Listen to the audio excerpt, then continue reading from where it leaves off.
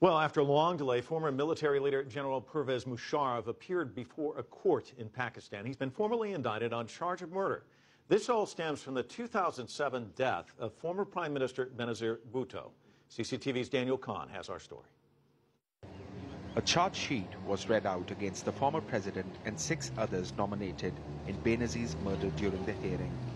The Bhutto case is one in a series of court battles that Musharraf has faced over allegations dating back to his 10 years rule, since he returned in March from 4 years of self-imposed exile.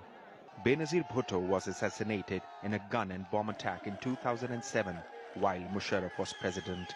She was killed after addressing an election campaign rally. Musharraf has been charged with murder, criminal conspiracy for murder and facilitation for murder. The 6 accused persons include former city police officer and the then superintendent of police.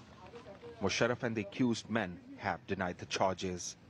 The important thing is that you will have to prove the allegations with evidence, and still there is no evidence on record. So we can say the future of President Musharraf is quite clean, neat. These are all fabricated cases. There is nothing solid in all these cases. Even Benazir murder case, Bhakti case. The court has ordered the authorities to produce all the defendants in a hearing fixed for August 27, as it subsequently adjourned the matter for evidence to be brought forward. Following the adjournment, the former president returned to his farmhouse residence, which had been declared sub-jail.